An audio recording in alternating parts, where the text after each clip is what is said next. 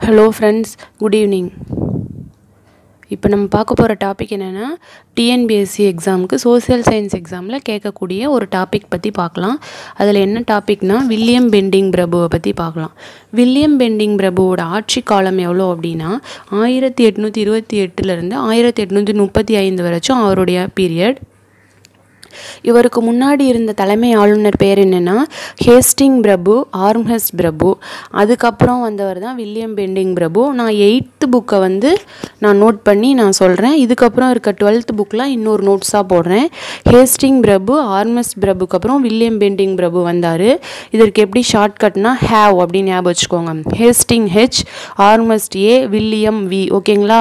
HAV அது மட்டும் ஷார்ட்டாக ஞாபகம் வச்சுக்கோங்க. ஏன்னா இது ஆர்டர் வைஸ் கேட்குறதுக்கான வாய்ப்புகள் இருக்குல்ல. 3ஐயும் அதாவது 4 பிரபு பேரை கொடுத்துட்டு இதில் யார் ஆர்டர் வைஸ் அப்படின்னு நோட் பண்ணுங்க, அது மாதிரி கேட்குறதுக்கு வாய்ப்புகள் இருக்குது.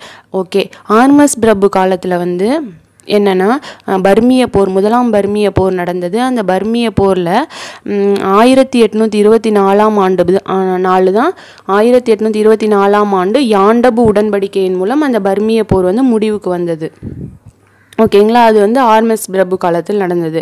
ஓகே, வில்லியம் பெண்டிங் பிரபு எப்போ தலைமை ஆளுநராக பதவி ஏற்றுக்கிட்டாருன்னா 1828 தலைமை ஆளுநராக பதவி ஏற்றுக்கிட்டாரு. அதுக்கப்புறம் என்ன சொல்ல வரேன் அப்படின்னா அந்த முதலாம் பர்மிய போரில் 1824 யாண்டபு உடன்படிக்கையின் மூலம் அந்த அரக்கான் பகுதியை வந்து அந்த ஆங்கிலேயர்கள் வந்து இணைச்சிக்கிட்டாங்க. பர்மியருக்கும் ஆங்கிலேயருக்கும் இடையில் ஆங்கிலேயர்கள் வந்து வெற்றி பெற்றார். அதுக்கப்புறம் அரக்கான் பகுதியை ஆங்கிலேயர்கள் வந்து தனது கட்டுப்பாட்டில் இணைத்து கொண்டார். ஓகே, நெக்ஸ்ட் வில்லியம் பெண்டிங் பிரபுவை பற்றி பார்க்கலாம். வில்லியம் பெண்டிங் பிரபு 1828 தலைமை ஆளுநராக பதவி ஏற்றாங்க. அதற்கப்புறம் அவர் வந்து தலையிடா கொள்கையை வந்து பின்பற்றினார். இவருக்கு வந்து ஒரு 3 பாயிண்ட்டுக்கு வந்து நான் ஒரு ஷார்ட்கட் சொல்கிறேன், பின்னாடி பார்ப்போம். வில்லியம் பெண்டிங் பிரபு தலைமை ஆளுநராக 1828 பதவியேற்றார். தலையிடா கொள்கையை வந்து பின்பற்றினார். ஓகேங்களா? இவருடைய ஆட்சி காலத்தில் வந்து இவர் தான் மிகச்சிறந்த தலைமை ஆளுநர் அப்படின்னு சொல்கிறாங்க. இதற்கு முன்னாடி பின்னாடி இருந்தவங்களெல்லாம் கம்பேர் பண்ணி பார்க்கல இவர் சிறந்த தலைமை ஆளுநர் அப்படின்னு சொல்கிறாங்க. நெக்ஸ்ட் என்ன பாயிண்ட் சொல்கிறாங்க அப்படின்னா குடிமை ஊழியர்களின் ஊதியத்தை வந்து குறைத்தார். இராணுவ வீரர்களுக்கு கொடுக்க வேண்டிய ஊதியத்தையும் குறைத்தார். குறைந்த ஊதியத்தில் வந்து இந்தியர்களை வந்து பதவியில் அமர்த்தினார். இந்த காரணம்லாம் எதற்காக செஞ்சார் அப்படின்னா அவருடைய நிதி நிலைமை வந்து ரொம்ப மோசமாக இருந்தது. இதற்கு முன்னாடி இவர் வந்து தலைமை ஆளுநராக பதவி ஏற்றதுக்கப்புறம் அந்த நிதி நிலைமையெல்லாம் பார்த்துட்டு நிதி நிலைமை மிக மோசமாக இருக்குது, இது மாதிரிலாம் நம்ம செயல்படுத்தினா நிதி நிலைமையை மேம்படுத்தலாம் அப்படின்னு சொல்லி இது மாதிரிலாம் ஃபாலோ பண்ணார்.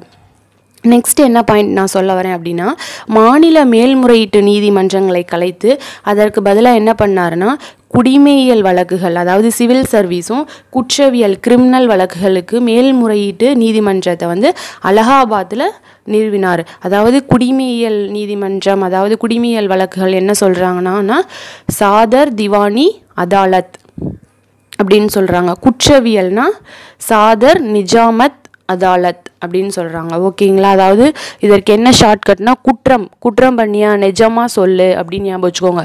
குற்றம்னா நிஜம், குற்றம்னா சாதர் நிஜாமத் அதாலத். நான் ஷார்ட்கட் சொல்கிறேன். குடிமையல்னா திவானி. ஓகே, குற்றவியலுக்கு நிஜாமத்னா குடிமையலுக்கு அப்படியே ஞாபகம் வச்சுக்கோங்க, சாதர் திவானி அதாலத் அப்படின்னு. நெக்ஸ்ட் என்ன நீதிமன்றத்தில் ஒன்று இம்ப்ளிமெண்ட் பண்ணார் அப்படின்னா பாரசீக மொழிகளுக்கு பதிலாக வட்டார மொழிகளை வந்து புகுத்தினார். பாரசீக மொழியை ஃபுல்லாக நீக்கிட்டு வட்டார மொழியை வந்து புகுத்தினார். நெக்ஸ்ட் என்ன பாயிண்ட்னா 1839 பட்டய சட்டத்தில் வந்து ஒரு புதிய சட்ட வல்லுநரை நியமனம் பண்ணாங்க. அந்த சட்ட வல்லுநர் பேர் என்னென்னா மெக்காலே பிரபு. இது ரொம்ப கேட்கறதுக்கான வாய்ப்புகள் இருக்குது. இதெல்லாம் அடிக்கடி கேட்டிருக்க ஒரு 1 மார்க். ஓகே, நெக்ஸ்ட் இவர் வந்து சமூக சீர்திருத்தம் பண்ணார் இவருடைய ஆட்சி காலத்தில். இந்த சமூக சீர்திருத்தத்தில் தான் இவருடைய புகழ் வந்து ரொம்ப பெருமை தேடி தந்தது. அது சமூக சீர்திருத்தம் என்னென்னா சதி ஒழிப்பு, பெண் சிசு கொலை, நரபலி ஒழிப்பு, தக்கர்களை அடக்குதல், இது மாதிரியான சீர்திருத்தங்களையெல்லாம் செஞ்சு தான் இவருடைய புகழை மென்மேலும் உயர்த்தி கொண்டார். அது சதி ஒழிப்புனா என்னன்னா 1828 அந்த ராஜாராம் மோகன் ராய் உதவியுடன் இந்த சதி ஒழிப்பு திட்டத்தை வந்து ஒழித்தார். இது எந்த மக்களிடையே அதிகம் காணப்பட்டதுன்னா ராஜபுத்திரர்களிடையே. அதாவது நான் ஷார்ட்டாக எழுதியிருக்கேன் பாருங்க. சதி ஒழிப்பு 1829 ராஜாராம் மோகன் ராய் உதவியுடன் ராஜபுத்திர மக்களுக்கிடையே தான் இந்த சதி ஒழிப்பு வந்து அதிகம் காணப்பட்டது. ஓகேங்களா? அந்த ராஜபுத்திர மக்களிடையே வந்து அதை ஒழிச்சாரு. அது எப்படின்னா, சதி ஒழிப்பு திட்டம் என்ன அப்படின்னா, ஒரு கணவர் இறந்துட்டார் அப்படின்னா தானாகவே முன் வந்து அந்த தீக்குழியில் தன்னுடைய உயிரையும் மாய்த்து கொள்ள வேண்டும் அப்படின்றது முன்னாடி ஒரு வழக்கமாக இருந்தது. அதுக்கப்புறம் மக்கள்லாம் என்ன பண்ணிட்டாங்க, அதற்கு ஒத்துழைப்பு கொடுக்காம கட்டாயப்படுத்தி ஒரு சதி ஒழிப்பு திட்டத்தை வந்து மேற்கொண்டாங்க. அதுக்கப்புறம் ரொம்ப ஒத்துழைக்கவே இல்லை. அதை பார்த்துட்டு வில்லியம் பெண்டிங் பிரபு ராஜாராம் மோகன் ராய் அவர்களோட உதவியுடன் அந்த சதி ஒழிப்பு திட்டத்தை வந்து ஒழித்தார். எந்த மக்களிடையே அதிகம் காணப்பட்டதுன்னா ராஜபுத்திரர்களிடையே அதிகம் காணப்பட்டது. ஓகேங்களா. நெக்ஸ்ட் பெண் சிசு கொலை பாயிண்ட்ல என்னன்னா, கத்தியவார் ராஜஸ்தான் மக்களிடையே தான் அதிகம் காணப்பட்டது தான் பெண் சிசு கொலை. அதையும் ராஜாராம் மோகன் ராய் அந்த கொடிய பழக்கத்தை வந்து ஒழித்தார். பெண் குழந்தைகளை பிறந்த உடனே கொல்லும் வழக்கம் வந்து ரொம்ப அதிகமாக காணப்பட்டது. ஏன்னா கஷ்டம் காரணமாக அவங்கள வந்து வளர்க்க முடியாது. பொருளாதார சுமை காரணமாக கத்தியவா ராஜஸ்தான் மக்களிடையே இந்த பழக்கத்தை வந்து ஒழித்தார். ஓகேங்களா. நெக்ஸ்ட் நரபலி ஒழிப்பு பாயிண்ட் என்ன அப்படின்னா, நரபலி ஒழிப்புனா ஒடிசா மக்களிடையே வாழ்ந்த மலைவாழ், அதாவது ஒடிசாவில் வாழ்ந்த மலைவாழ் மக்களிடையே அதிகம் காணப்பட்டது தான் இந்த நரபலி இடுதல் பழக்கம். இது வந்து எதுனா கடவுளை மகிழ்விக்கிறதுக்காக இந்த பழக்கத்தை வந்து அவங்க செஞ்சாங்க. இதையும் அவர் வந்து தடை செய்தார். ஓகே. நெக்ஸ்ட் என்ன பாயிண்ட்னா, தக்கர்களை அடக்குதல். தக்கர்களை அடக்குதல்னா மத்திய இந்தியாவில் வாழ்ந்த ஒரு கொள்ளை கூட்டத்தோட பெயர் தான்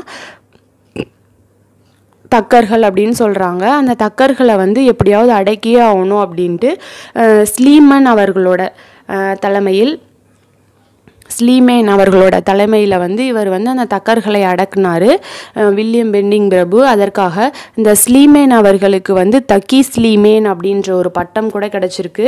அங்கே பாருங்கள், ரெட் பென்னில் நோட் பண்ணியிருக்கேன், தக்கி ஸ்லீமேன். ஓகேங்களா. தக்கி ஸ்லீமேன் இதெல்லாம் 12th புக்கில் இருக்கிறது, நான் நோட் பண்ணியிருக்கேன். ஸ்லீமேன் தலைமையில் ஒரு வில்லியம் பெண்டிங் பிரபு எடுத்து இந்த தக்கர்களை வந்து அடக்குனார். அதற்காக இந்த ஸ்லீமேன் அவர்களுக்கு ஒரு பட்டம் கிடச்சிருக்கு, என்னன்னா தக்கி ஸ்லீமேன் அப்படின்ட்டு.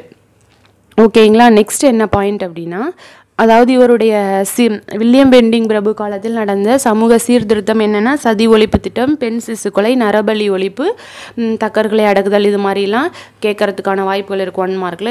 அதாவது இதில் 3 கொடுத்துட்டு 1 வேறு மாதிரி, அதாவது சதி ஒழிப்பு, பெண் சிசு கொலை, நரபலி ஒழிப்பு இப்படின்னு கொடுத்துட்டு இன்னொரு அப்ஜெக்டிவ் டைப்பில் இன்னொரு ஆன்சரை மட்டும் வேறு மாதிரி கொடுத்துட்டு இதில் எது பொருந்தாதது அப்படின்ற மாதிரி கேட்கறதுக்கான வாய்ப்புகள்லாம் இருக்குது. நெக்ஸ்ட் என்ன பாயிண்ட் அப்படின்னா, 1813ஆம் ஆண்டு பட்டய சட்டத்தின்படி என்ன பண்ணார், அதாவது இவரோட காலத்தில் வந்து 1813ஆம் ஆண்டு பட்டய சட்டத்தின்படி ஆங்கில மொழி மூலமாக மேலை நாட்டு கல்வியை வந்து இவர் வந்து உயர்த்தினார், அதாவது மாற்றினார். ஓகேங்களா. ஆங்கில மொழி மூலமாக மேலை நாட்டு கல்வியை வந்து வளர்த்தார் வில்லியம் பெண்டிங் பிரபு. நெக்ஸ்ட் என்ன பண்ணுறாங்க அப்படின்னா, கல்கத்தாவில் ஒரு மருத்துவக் கல்லூரி வந்து நிறுவப்பட்டது. நெக்ஸ்ட் என்ன பாயிண்ட் அப்படின்னா, 1833ஆம் ஆண்டு பட்டய சட்டத்தின்படி கம்பெனியின் தனி உரிமைகள்லாம் ஒழிக்கப்பட்டது. இதில் என்ன நான் ஷார்ட்கட் சொல்கிறேன்னா, இப்போ இதில் வந்து 3 பட்டய சட்டம் சொல்லியிருந்தேன், 1813, 1833, 1839. 1813 என்ன சொல்லியிருந்தேன்னா, ஒவ்வொரு பட்டய சட்டம் ஆண்டு கொடுத்துட்டு அதில் என்ன பண்ணாங்க அப்படின்னு கேட்கறதுக்கான வாய்ப்புகள் இருக்குது. ஆங்கில மொழி மூலமாக மேலை நாட்டு கல்வியை வளர்த்தது தான் 1813. 1833 கம்பெனியோட தனி உரிமையெல்லாம் ஒழிக்கப்பட்டது.